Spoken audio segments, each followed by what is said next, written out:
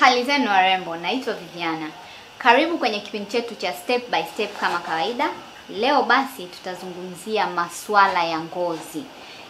Na katika swala hilo tutazungumzia creams na lotions ambazo sisi wadada au wanawake tumekuwa tukizitumia ili kuchubua ngozi zetu. Kwa malengo ya kwamba tunataka tuwe weupe au tuwe na ngozi nzuri bila kujua madhara yake.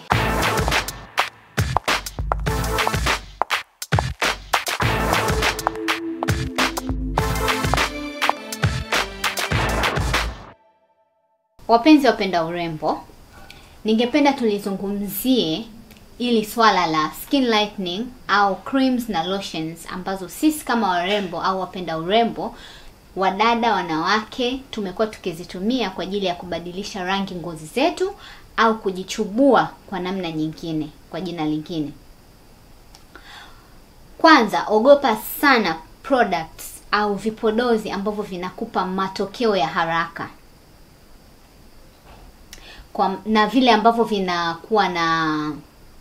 vinakuwa vya bei ndogo, kwa maana ndani ya hivyo vipodozi utasema kwamba mimi natumia kwa sababu kina bei ndogo, lakini ndani yake kuna kemikali kali ambazo ni hatari sana kwa afya ya ngozi zetu na kwa afya zetu kiujumla.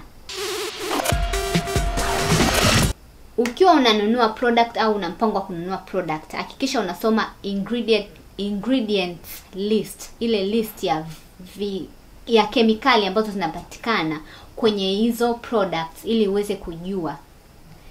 Ukikutana na hizi kemikali kwenye hizo ingredient list ambazo Mary hapa atatusaidia kututajia kemikali hatari ambazo zinapatikana kwenye vipodozi ambavyo tunatumia kila siku kwa ajili ya kung'arisha ngozi zetu. Kemikali hizo ni hydroquinone, mercury, steroid and titanium. Okay, kama ambavyo Mary ametutajia hapa, kemikali hatari ambazo zinapatikana kwenye products za kung'arisha au za kuchubua ngozi zetu ambazo tunazitumia kila siku, ambazo ni kemikali hizo ni hydroquinone, mercury, steroids na titanium. Kwa hiyo ukikutana na kitu chochote au product yoyote ina mchanganyiko wa moja kati ya hizi kemikali, achana nazo kwa sababu sio nzuri kwa ngozi zetu. Kuna kundi la creams na lotions ambazo nitazizungumzia, ambazo zina kemikali ambazo tumezitaja hapa, kama Carolite na hizo kemikali ambazo sio nzuri kwa ngozi yako. Na kama tunavyojua Carolite ni lotion ambayo inajulikana. Hata mtoto mdogo ukimuuliza lotion ya kuwa mweupe atakutajia Carolite kwa sababu imetumika sana, watu wameitumia sana, lakini sio nzuri kwa ngozi na ina madhara makubwa. Nyingine ni dodo, nayo ina madhara makubwa, ina kemikali kali ambazo sio nzuri kwa afya ya ngozi yako na kwa afya yako pia. Kuna Diva, kuna White Express, kuna Carotone, kuna creams ambazo tunatumia, au ukienda dukani mtu anakushauri kwamba ukitaka uwe mweupe zaidi changanya labda lotion, labda Carolite labda na tube fulani, au changanya tube fulani labda na kitu fulani. Kwa hiyo kuna tube ambazo sio nzuri na zina kemikali kali. Miongoni mwa hizo tube ni kama hii Oranvet. Mimi mwenyewe ni shuhuda wa hicho kitu. Nimewahi kutumia hii na ikanipa madhara kwenye ngozi yangu. Kwa hiyo sio nzuri na ina kemikali, ni miongoni mwa hizo zenye kemikali kali kama hizo kemikali ambazo tumezitaja. Kuna pia Movet, kuna Top Lemon, zipo nyingi, siwezi nikazitaja zote nikazimaliza. Madhara ambayo yanapatikana baada ya kutumia hizi products za kuchubua au za kutufanya tuwe weupe ni kama yafuatayo. Kwanza kabisa, hizi products sio nzuri kwa mama mjamzito. Mama mjamzito unapotumia hizi products, kwa kuwa zina kemikali kali na sio sahihi kwa afya ya ngozi yako na afya yako mwenyewe, pia sio sahihi kwa afya ya mtoto wako, kwa maana zile kemikali ni kali. Unaweza kuzaa mtoto ambaye ana ulemavu au ana matatizo ya kiafya kwa sababu tu ulipenda sana urembo wako ukatumia products ambazo hukufuatilia madhara yake. Kitu kingine, product hizi hazipatani na jua kwa sababu ya kemikali ambazo zimechanganywa kwenye hizi products. Na kama unavyojua, jua haliepukiki. Kwa hiyo, ukitembea juani wakati unatumia hizi products, lazima zitakupa madhara, kwamba utakuta siku nyingine una rangi tofauti, hapa una rangi nyeusi au una rangi ya kijani upande huu, huku una rangi huku, au umebabuka au una dark circles, yani ile rangi nyeusi kuzunguka kwenye macho, kwa sababu zile kemikali zilizomo kwenye hivi vipodozi zinaharibu ngozi na zinapambana na ngozi zetu, kiasi kwamba ngozi inashindwa kuhimili ile jua na kushindwa kuhimili mchanganyiko wa zile kemikali. Kitu kingine, inasababisha ngozi inakuwa nyembamba. Ngozi ya binadamu inapokuwa nyembamba inashindwa kupigana na maradhi. Maradhi ninayozungumzia ni maradhi ya ngozi. Kwa maana ngozi yako ikiwa nyembamba itashindwa kuzuia zile cells ambazo zinazuia wewe kutopata magonjwa kadhaa ya ngozi, zinashindwa kufanya kazi vizuri. Kwa hiyo unajikuta unapata magonjwa ya ngozi kwa urahisi. Mimi nilitumia Oranvet kwa muda mrefu kidogo, nikapata ugonjwa wa ngozi kama mba, na imenichukua muda mrefu sana mpaka nikaja kuja kuwa kawaida. Na ilianza kama vipele, kama rashes, kama nini, lakini ikaja baadaye ikajitokeza mba ambao ni alama ambazo hazifutiki na unashindwa jinsi gani ya kuzianza. Kwa hiyo epukana nazo. Na magonjwa mengine mbalimbali ya ngozi unaweza kuyapata kwa kutumia hizi products. Kitu kingine, inatusababishia unaweza ukapata mishipa hii inakuwa ya kijani, mishipa yetu hii ambayo binadamu kama binadamu ana mishipa, tuna mishipa. Sehemu zote zenye mishipa unaweza ukajikuta mishipa yako inaonekana, yani kwa sababu ile ngozi ishakuwa nyembamba, kwa hiyo mishipa inakuwa ya kijani inaonekana. Ina maana hata hautopata yale matokeo ambayo ulikuwa unayataka. Badala yake unakuwa na muonekano wa tofauti, kila mtu atakuangalia kwa jicho la tofauti.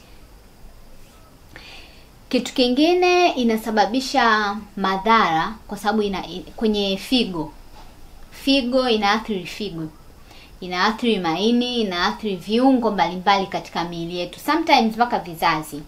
Lakini kwa kutojua mwanzoni unaweza ukasema haiwezi kunipa madhara yote, mbona inanifanya nakuwa na ngozi nzuri, lakini madhara unakuja kuyaona baadaye.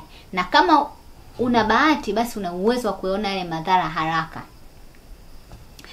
Kitu kingine, inasababisha skin cancer. Una uwezo wa kupata skin cancer, maana kama leo utapata ugonjwa wa ngozi, utaendelea kutumia bila kujua kwamba ugonjwa wa ngozi uliopata ni kwa sababu ya hizi product ambazo umetumia.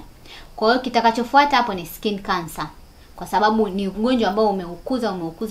Maana unapokuja kukua lazima unakuja kuwa ugonjwa mkubwa zaidi ambao ni cancer.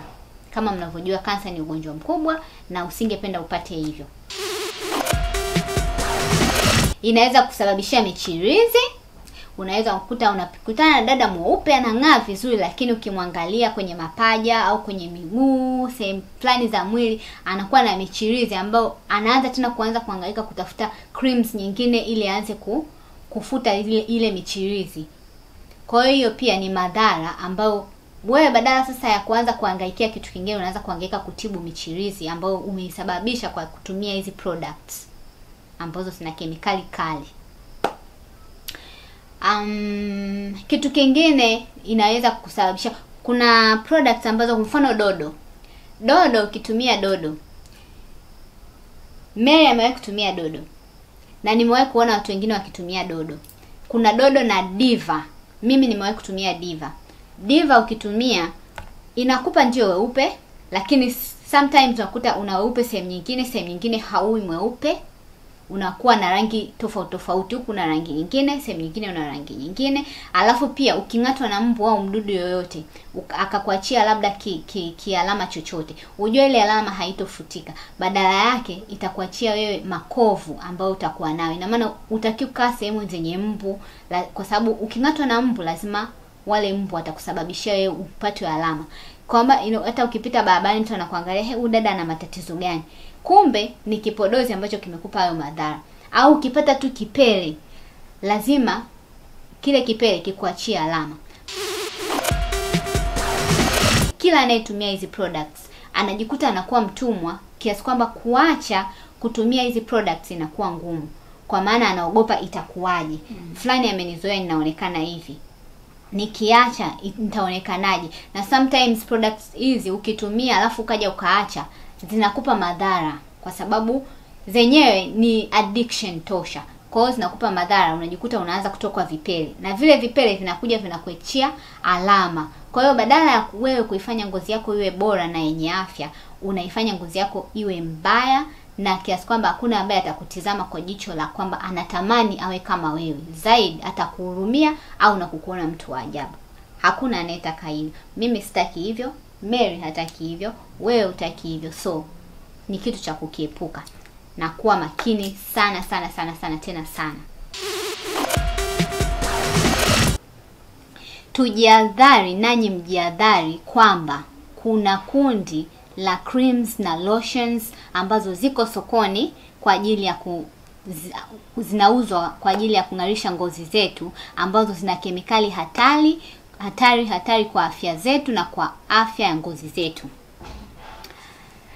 Pili, kwa wale watu ambao hawajaanza na hawajawahi kutumia hizi products na wana plan ya kuzitumia hizi products ili wang'ae au wawe na ngozi fulani nzuri, wafanye uchunguzi wa kina kabla ya kuingia kwenye matumizi mazima ya hizi products au hivi vipodozi vya kung'arisha ngozi. Na kwa wale ambao wameshatumia na wamepata madhara au ngozi zao zimeanza kuathirika au zimeathiriwa na matumizi ya vipodozi hivi vya kung'arisha ngozi au za kuchubua, watafute ushauri na msaada zaidi ili ngozi zao ziweze kurudi katika uhalisia, pamoja na kuacha matumizi ya hivyo vipodozi.